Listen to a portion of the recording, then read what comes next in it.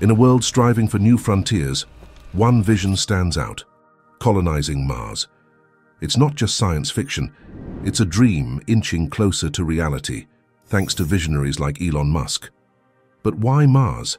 How will this colossal feat be achieved, and when might we witness this historic leap? Could you be among the first Martians? I hope we are out there on Mars and maybe beyond Mars, the moons of Jupiter.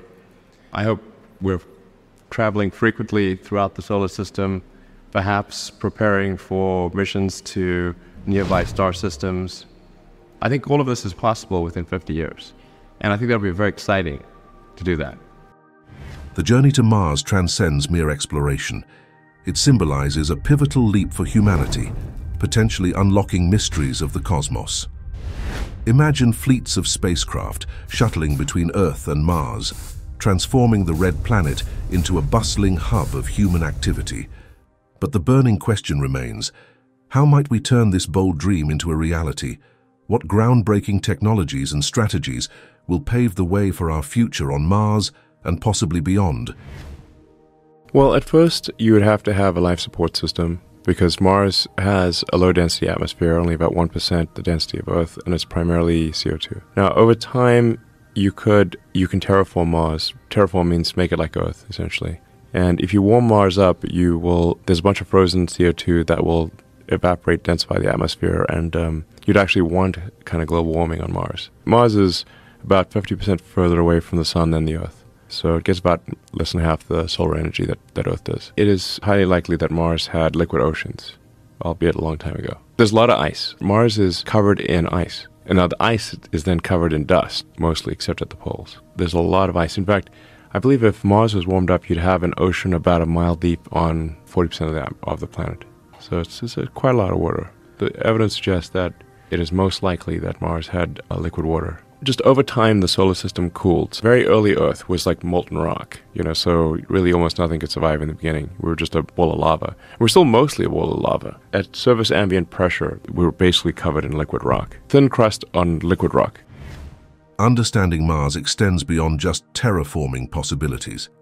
This intriguing planet, with its dramatic canyons, towering volcanoes, and mysterious ancient riverbeds, offers a unique window into the solar system's past. Mars's geological history could unlock secrets about planetary evolution and the conditions necessary for life. It's a world of extremes, with the largest volcano and canyon in the solar system, yet it echoes similarities to Earth's early days. What if Mars holds clues to life's origins or the fate of our own planet? Imagine uncovering fossils or microbial life, proving we're not alone in the universe. The potential for scientific discovery is limitless. But why go to Mars in the first place? Is it for the pursuit of knowledge, the survival of humanity, or the sheer challenge of it? What drives our fascination with this red dot in the sky, compelling us to reach for a world so alien yet so familiar? Well, the Mars thing is really, like, if you say what is going to be really important to the preservation of civilization or life as we know it, more than just, humanity, because of course we would bring life as we know it to Mars. And there's no life that we can detect on the surface of Mars. There may be some subterranean bacterial life, but on the surface there isn't anything. So this would be the extension of life to another planet, or life as we know it to another planet. And I think would be a huge difference to the probable lifespan of human civilization and life as we know it. So it's sort of like an insurance policy, a life insurance policy for life collectively. And I think it's important that we become a multi-planet species, not a single planet species, but on another planet. So really it's like, what kind of future do you want to have? Do you want to have a future where we are forever confined to one planet, or one where we are out there exploring the stars on many planets? And I think the latter one is far more exciting and inspiring, because the former is basically waiting around until some extinction event. So, because eventually there will be one. And it might be quite far in the future, but it also might not be far in the future. So there's really two main reasons, I think, to make life multiplanetary and to establish a self-sustaining civilization on Mars. One is the defensive reason, to ensure that the light of consciousness as we know it is not extinguished or lasts much longer. And the second is that it would be an amazing adventure that we could all enjoy vicariously, if not personally. Musk's perspective offers a compelling narrative about the future of humanity and our place in the cosmos. He envisions Mars colonization not just as a scientific endeavor, but as a crucial step for the survival and continuation of life as we know it. This vision goes beyond mere exploration. It's about safeguarding the future of consciousness and life itself. In Musk's view, a multi-planetary existence isn't just desirable, it's necessary. But amidst this grand scheme of interplanetary expansion, one of Musk's more controversial ideas stands out: the proposal to detonate a nuclear weapon on Mars. But why did Elon Musk suggest such an extreme measure? What could be the potential benefits and risks of using nuclear technology in this way? And how does it fit into the broader vision of making Mars habitable for human life?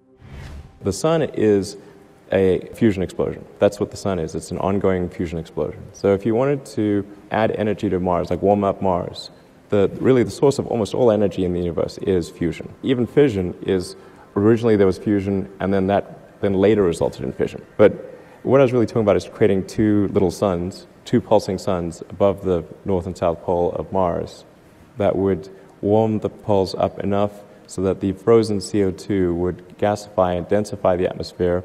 Some of the water would also heat up, and you'd have water vapor and CO2 in the Martian atmosphere, which in that case is good because the CO2 ends up warming Mars up.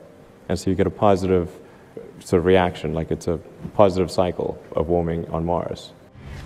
Harnessing the power of nuclear fusion to create artificial suns is a concept straight out of science fiction, yet it epitomizes the boldness required for Mars colonization. This approach could fundamentally alter the Martian climate, potentially making the planet more hospitable for future settlers.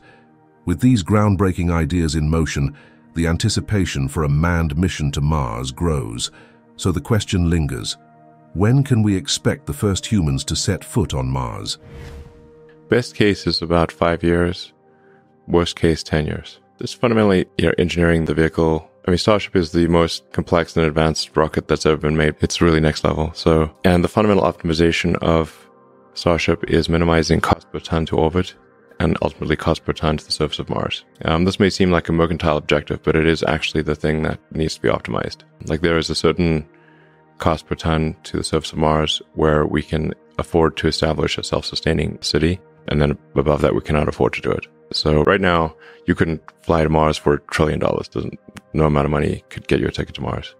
So we need to get that above, to get that like something that is actually possible at all. We don't just want to have, with Mars, flags and footprints and then not come back for a half century like we did with the moon. In order to pass a very important great filter, I think we need to be a multi-planet species. Sounds somewhat esoteric to a lot of people, but eventually, given enough time, the Earth is likely to experience some calamity. That could be something that humans do to themselves or an external event like happened to the dinosaurs. And, eventually, if none of that happens and somehow magically we keep going, the sun is gradually expanding and will engulf the Earth. And probably Earth gets too hot for life in about 500 million years. It's a long time, but that's only 10% longer than Earth has been around.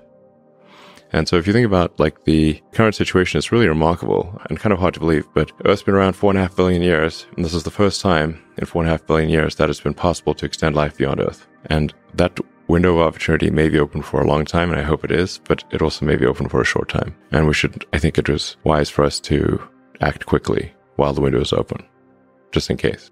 I mean, civilization could die with a bang or a whimper, but these are all risks. I mean, it's important to think of these things in just like probabilities, not certainties. I think most likely the future will be good. But there's like, let's say for argument's sake, a 1% chance per century of a civilization ending event. Like that was Stephen Hawking's estimate. So then, we should basically think of this like being a multi-planet species is like taking out insurance for life itself. We can bring the creatures, plants and animals from Earth to Mars and breathe life into the planet and have a second planet with life. That would be great. They can't bring themselves there, so if we don't bring them to Mars, then they will just for sure all die when the sun expands anyway, and then that'll be it. So we can't get there at some extraordinarily high cost. I mean, the current cost of, let's say, 1 ton to the surface of Mars is on the order of $1 billion. Because you don't just need the rocket and the launch and everything. You need like heat shield, you need guidance system, you need deep space communications, you need some kind of landing system. So like rough approximation would be $1 billion per ton to the surface of Mars right now. This is obviously way too expensive to create a self-sustaining civilization. So we need to improve that by at least a factor of 1,000. Well, how much can society afford to spend or want to spend on a self-sustaining city on Mars? The self-sustaining part is important. Like, it's just the key threshold. The great filter will have been passed when a city on Mars can survive even if the spaceships from Earth stop coming for any reason.